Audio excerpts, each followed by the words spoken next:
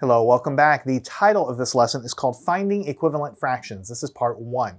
Here in this lesson, the main thing I want you to remember as we jump in is that we can take a fraction and multiply it by anything we want as long as we do it to the top and to the bottom of the fraction at the same time. When we multiply a fraction like that, where we multiply the numerator and the denominator by the same number, then we change what the fraction looks like, but we don't change the meaning of the fraction. What happens when we multiply like that is we find what we call an equivalent fraction. So this lesson is all going to be about finding equivalent fractions. I think it's a little easier if I just give you the first problem and we jump right in. Let's take a look at the following thing. What if I tell you that the fraction 1/3 is equal to some fraction with the number 6 on the bottom? And your job is to tell me what goes up here. You see, this is an equivalent fraction. Once we get the answer, like let's say the answer is a 9 up here, or 2 up here, or 6 up here, whatever the answer is, once we get the answer, what we're saying is that these two things are equivalent. That's what an equal sign means. So when we say finding equivalent fractions, what it means is we're going to have an equal sign between two fractions, and then we have to provide the answer that goes into the missing blank that makes these two fractions equal. Let me say that again. We have to figure out what goes in the blank that makes them equal. We can't put anything there. We have to figure out the right thing to put there. Now, before we actually do it and do it with math, I would like to do it graphically. So this fraction is called 1/3, right? Because if we think about a circle, and we can cut a circle into 3 equal pieces, that's what the denominator is. And if we only have one of those pieces, we have 1/3 of a pizza. Now, what we're asking ourselves over here is what fraction is the same meaning and the same amount of pizza as this one, except has a 6 on the bottom.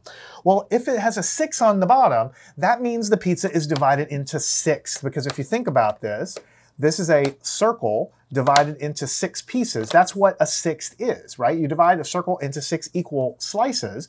1 6, 2 6, 3 6, 4 6, 5 6, 6 sixths. So the question is, what is the correct amount of sixths that is exactly equal to this? Well, if I take one slice away, is this equal to this? Not quite. If I take another one away, is this equal to this? Not quite. If I take this one away, is this equal to this? Not quite. If I take this one, are these two equal? I think you can agree with me that these two are exactly equal. So without doing any math, we actually figured out that the answer has to be, what is the fraction here? 1/6. There's the second slice, 2 6. So the answer is 2 6. So what we have figured out graphically is that the fraction 1/3, we can find an equivalent fraction to that has a 6 in the bottom. And this fraction, even though it looks different than 1/3, the numbers are all different, but it actually represents the same amount of stuff. Because if I have a pizza sliced into 6 equal slices, but I have 2 of those slices, it's exactly the same amount of food if I have a pizza divided into 3 pieces and I only have 1 slice. So you need to get used to the idea of seeing fractions with different numbers, but yet they can mean the same thing. And none of us, by the way, are going to be able to look at this and understand that they're the same, like in our mind. Not even me, I can't do that, okay? But what we do with the magnets here is we prove to ourselves that this is the case. And then also here, I want to show you how to calculate it. So let's say for a second that we didn't have this magnet at all, and we wanted to calculate the answer.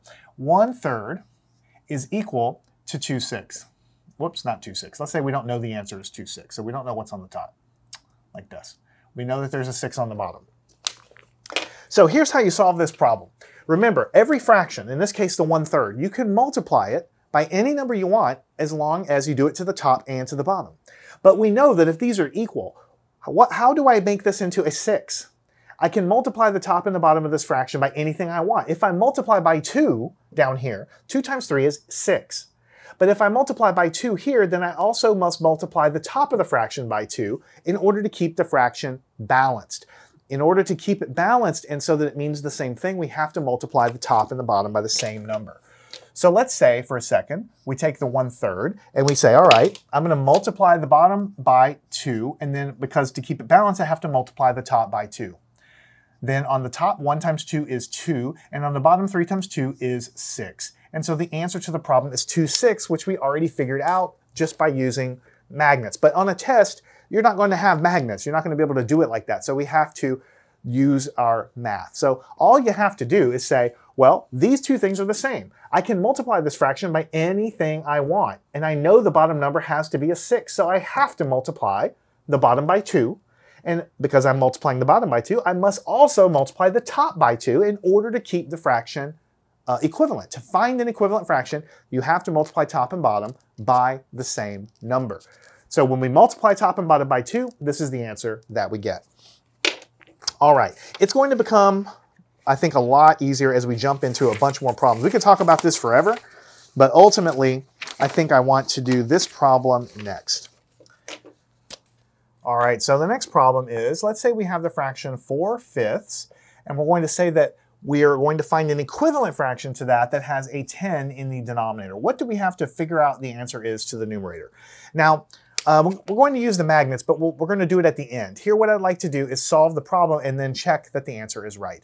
So what we know is we have this fraction, 4/5. We can multiply that fraction by any number we want, as long as we do it to the top and the bottom. Then we will find a new equivalent fraction that will look different, but it'll mean the same thing. I can multiply this fraction top and bottom by 2 if I want. I can multiply top and bottom of this fraction by 6 if I want. I can multiply top and bottom of that fraction by 17 if I want. I can multiply top and bottom of the fraction by 1,000 if I want. You see, it doesn't matter what I multiply by. I'm free to do what I want, but I must multiply top and bottom by the same number in order to keep the fraction equivalent here. But notice, the new denominator is a 10. So what I'm really going to do is I'm going to take this 4/5, and I know that now I need to multiply by 2 on the top and 2 on the bottom. Why do I know that? Because this denominator is 10. I'm trying to find an equivalent fraction that has a 10 in the bottom. So I must multiply this by 2 to get 10. And then, of course, I have to multiply the top as well. So the bottom is 5 times 2 is 10, and the top is 4 times 2 is 8. And so the answer is 8/10. Now, I don't know about you, but I cannot look at the fraction 8/10 and know that it's the same as 4/5. I just don't know that off the top of my head. I don't know that. But we can show ourselves that it's the case. Let's take a look at the fraction 4/5. Here's 1/5, here's 2/5, here's 3/5, here's 4/5. Of course, if we had 5/5, it would be the whole circle, the whole entire thing. But here we have actually 4/5 right here. That's this fraction. And we're saying that the equivalent fraction to that is 8/10. So here is a smaller slice because the pizza is now cut into 10 pieces. 1/10, 2/10, 3/10, 4/10. Here's 5/10. Here's 6/10. Here's 7/10. And here's 8/10. Now, it's kind of hard to prove exactly, but I think if you squint long enough, you can realize that these are exactly the same. Maybe I rotate it like this. These are the same as this. If I pick this up and put it over here, this covers those, this one covers those two, this one covers those two, and then this one covers those two. So these are exactly the same. Now, again, on a test, you're not going to have magnets to do this, so you can't use tools to help you. We have to know how to do it with math. Multiply the top and bottom by 2 in this example to get us to the final answer. All right, let's take a look at the next problem. Let's mix it up a little bit. Let's say we have the number 2 equals something over 3. Now, this one looks completely different, actually, than before, because we have the number 2 here. And, 2 doesn't really look like a fraction. Look at the other problems. I gave you a fraction is equal to something over 6. A fraction is equal to something over 10. But here, I gave you something weird. I gave you 2. But if you think about and remember what we learned about fractions in the very beginning, any whole number fraction, you can write it as that number over 1. So this 2, I'm going to rewrite the problem, and I'm going to say that really what it is 2 over 1 is equal to something over 3. How do I know to do that? Because remember, fractions are the same as division, right? 2 over 1 is the same as 2 divided by 1. And you know that 2 divided by 1 is 2. So any whole number you ever see, you can always write it as a fraction over 1. If I give you the whole number, 105, you could just write it as 105 over 1. If I give you 88 as a whole number, you could write 88 over 1. If I give you 7 as a number, you could write 7 over 1. So here, we just take this and turn it into a fraction, and now we see what to do. Because this is a fraction 2 over 1. And what I need to do is turn it into a new fraction with a 3 on the bottom. So what I'm going to have is the fraction 2 over 1. I need to turn that denominator into a 3. How do I do it? by multiplying the denominator by 3. So if I multiply the denominator by 3, I must also multiply the top by 3 in order to keep this thing balanced, because fractions are like seesaws, they're like balances. If I multiply the top by 3, I must multiply the bottom by 3 to keep it balanced. So what do I have? 2 times 3 is 6 on the top, and 1 times 3 is 3 on the bottom. So what we are saying is that the number 2 is exactly the same as the fraction 6 over 3. Because what we found over here is that this number that goes in here, I'll just kind of put it over here, it should be 6 over 3. Now let's take a minute to see if this actually makes sense. So what I'm going to do is grab my thirds. This is 1/3, and we can keep counting, but notice how many thirds do we have? We have 6 thirds. So there's 1/3, there's 2 thirds, there's 3 thirds. 3 thirds is 1 whole, but here's 4 thirds, here's 5 thirds, and here is 6 thirds. Notice what happens. 6 thirds, which is what we got as our answer, is equal to 2 whole pizzas. So it doesn't look like it would work out, but remember, anytime you have an improper fraction where the top number is bigger, you're going to have a total number of pizzas or whatever larger than 1. And so here, by having, if it were 3 over 3, it would just be 1 whole pizza, but double the number of slices, 6 over 3 means we have 2 whole pizzas. That's why that works out. Now, up until this point, we have done the math, but we have also used magnets to kind of like make sure it's correct. But now we're going to drop the training wheels and solve the rest of the problems without using any pictures. And you can just kind of like take comfort in knowing that if you were to draw these all, you would show yourself graphically that they're all correct. Let's take a look at the problem, 6/7, and find an equivalent fraction that has a 14 in the bottom. So what we know is we can multiply this fraction, 6/7, by any number we want. But we want a fraction that has a 14 in the bottom. That means I have to multiply it by a 2 on the bottom. But if I do that, I also multiply it by a 2 on the top, right? Because 7 times 2 is 14, right? So on the bottom, I'm going to get that 14 that I want. And on the top, 6 times 2 is 12. So what we have figured out is that 6/7 is exactly the same thing as 12/14. And if I had magnets in 7ths and 14ths and put it all out there, we would show ourselves that that is the case. All right, let's take a look. Let's go off to the next board. Let's take a look at the problem 5/8, and we're going to set that equal to a new fraction with 24 on the bottom. So we have this fraction. We can, of course, multiply it by anything we want. So we rewrite everything and say, what do we want to multiply by? Well, we know we wanted 24 on the bottom, so we have to multiply by 3 on the bottom. And then, therefore, we must multiply it by 3 on the top to keep it balanced. On the bottom, 8 times 3 is 24. On the top, 5 times 3 is 15. And so the answer is 15/24. And that's the final answer. All right. Moving right along, let's take a look at the fraction 3/5, and we're going to set it equal to, or say that we have an equivalent fraction with 15 in the denominator. How do we do that? So we take our intact fraction, 3/5, and we can multiply top and bottom of that fraction by anything we want, but we know we need to multiply by 3. Why? Because 5 times 3 is 15, and that's what we're trying to get to. So 3 on the top. 3 times 3 is 9, and 5 times 3 is 15. So the answer is that 3/5 of a pizza is exactly the same amount of pizza as 9/15 of a pizza. Exactly the same thing. All right, I think we can squeeze the next problem kind of over here. Let's take a look at 2/9, and we have an equivalent fraction of that that has a 27 in the denominator. So what do? We can take this fraction 2/9, and we can multiply top and bottom by anything we want, but we know we're going to want to multiply by 3. Why are we doing that? Because 9 times 3 is 27. And so in the answer, we'll get our 27, and 2 times 3 on the top is 6. And so we're saying that the fraction 6/27 is exactly the same as 2/9. All right, we're way past the halfway mark. Way past the halfway mark.